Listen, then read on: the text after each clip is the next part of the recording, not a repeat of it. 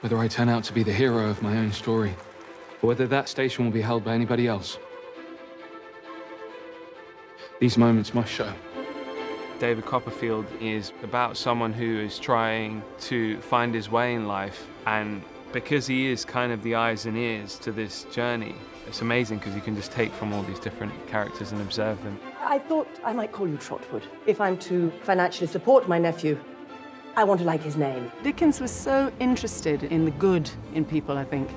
And one of the things I love about David Copperfield in particular is that there are these terrible passages of the worst kind of nightmare, and yet there are these North Stars, these people that he heads for. Hello, I'm Mr. Dick. I'm very partial to gingerbread. Dickens had this ability to generate an amazing volume of characters that he was able to encompass with such extraordinary skill.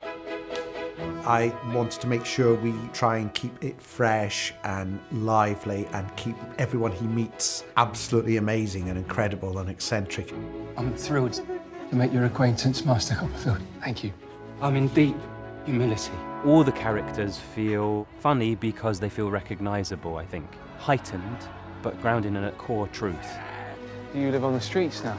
Well, we do currently exist primarily al fresco, but with all the advantages that entails. We have a cast who find the humour and the sadness and the fun and the richness in a very modern way.